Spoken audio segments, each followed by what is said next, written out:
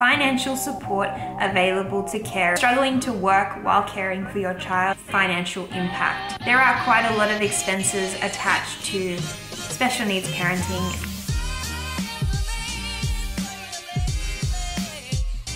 Hey guys, welcome to another Aussie Autism family video. Once again, I want to thank you guys so much for all of your support for our new and upcoming membership program here on YouTube. We have moved over from Patreon to YouTube and we are so excited about it, so go click that join button down below. Be part of something bigger. In today's video, I'm going to be talking to you guys about the financial support available to carers in Australia. Now, I'm no expert, but I've done my research. However, if I miss one and you guys know about any of those, comment those down below because we are here to support one another and I'm sure it will help another person out. The reason that I'm talking about the financial support today is because I believe special needs parents have a lot more financial impact than typical parents. Now, this is an extreme generalization and it is definitely dependent on circumstance. However, I do believe that if you are an autism parent or a special needs parent, definitely look into the payments that I'm about to talk to you about because we need all the help we can get in order to support our children. So we're going to start off with the government payments. So we're talking about Centrelink payments and Centrelink support payments. There are a few carer support payments through Centrelink. The first financial support from Centrelink is a carer's payment. A carer's payment provides financial help to people who are unable to work in substantial paid employment. This must be because they provide full-time daily care for either someone with severe disability or medical condition or someone who is frail-aged. So the carer payment is fortnightly and it's to help meet basic costs of living. This is one that not a lot of people are entitled to. It requires a lot of evidence and a lot of reporting and filling forms out in order to get access to. I've heard that you're advised to talk about your child's worst day. It's very, very hard for us parents and carers to talk about our children in a negative light. However, if you are struggling financially or you're struggling to work while caring for your child, I definitely think this is one that you should look into. There are certain criteria and eligibility requirements for the carer's payment. I would advise you guys to look down in the description. There is going to be a link to all of these carer's payments to check whether you are eligible for those. So the next financial support that is provided by Centrelink is called the Carer's Allowance. The Carer's Allowance is an income supplement for parents or carers providing extra daily care for either an adult or dependent child with disability or a medical condition or someone who is frail-aged. So the Carer's Allowance is to assist with the additional costs of caring on top of their usual costs of daily living.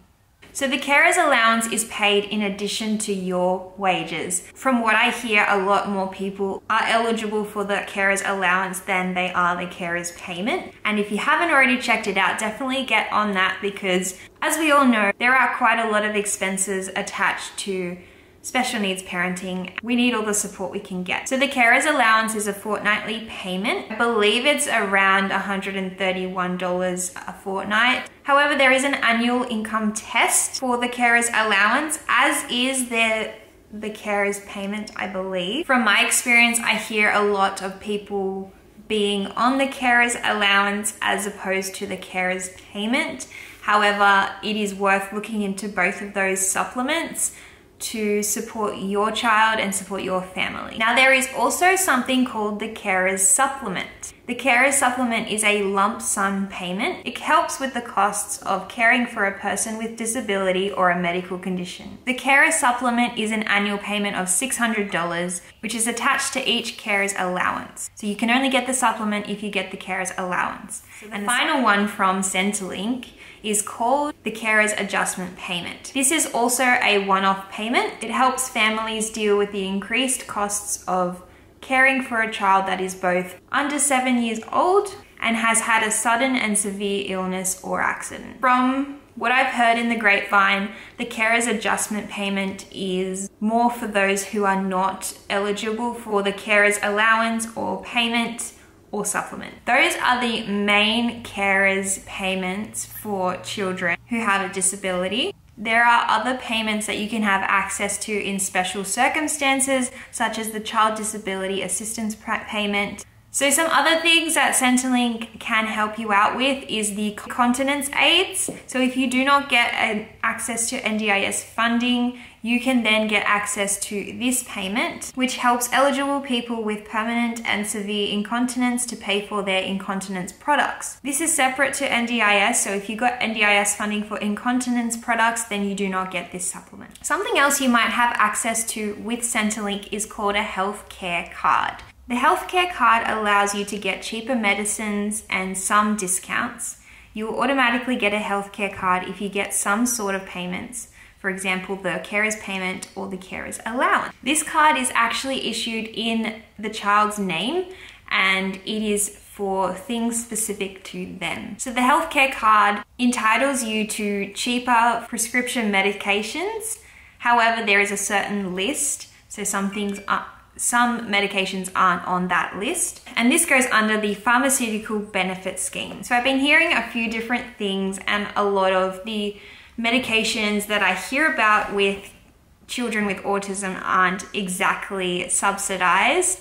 However, some are. So I don't know if you guys have any experience with that, but from what I've heard, people can get discounts on parking and certain types of medication. So yeah, you just bring this card with you to the chemist whenever you go pick up your prescription medication, and they will give you the subsidized amount. Now, in talking about this, all of these things are for children under 16 or for carers of children under 16. So once your children turn 16, that is a whole other book. That is when they go on to the disability pension and a whole bunch of other things. I am in no way, I have done no research on that, so I don't know too much about that, but what I'm talking about today is for children under 16. Now, I did want to quickly touch on the NDIS. So the NDIS is a separate sector to Centrelink. However, what Centrelink provides you, NDIS will not double up on. So NDIS always knows what you're getting from Centrelink, so they are kind of in links with each other, but they make sure that you don't double up on a support. I'm going to go into further detail on the NDIS. Leave your comments and questions down below in the comments. In regards to the NDIS, I want to make a video on it. It is a big topic, so I would love to answer your questions for the NDIS, which is the National Disability Insurance Scheme here in Australia. If you've gotten this far in the video, comment down below the money symbol, because we're talking about finances.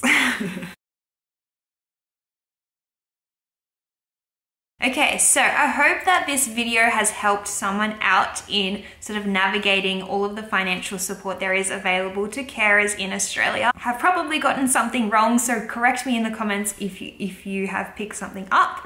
But I just wanted to quickly direct you guys to the Carers Gateway. This is an amazing website. This is an amazing support in all aspects of support for carers, things to do with finances, things to do with Centrelink, things to do with respite, all of the things. So definitely go over to Carers Gateway. They have some great resources, and it's almost like a one-stop shop for like looking at everything that you need to look at as a carer. If you haven't already, click that subscribe button down below and join us on our journey. I will have some great videos coming up soon, so subscribe down below if you aren't already so you can see our future videos. But I really hope that this has helped you out in some way. Thanks, guys. Click here for another video you might like to watch, or click here for our most recent upload. Click here to subscribe to our channel and join us on our journey.